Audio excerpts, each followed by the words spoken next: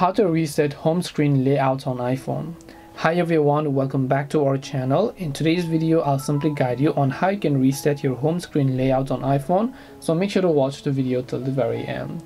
In order to reset your home screen layout on your iPhone, all you have to do is simply first of all go ahead and then make sure to launch the settings application. Once you launch the settings app, what you want to do is just head over to the general tab here.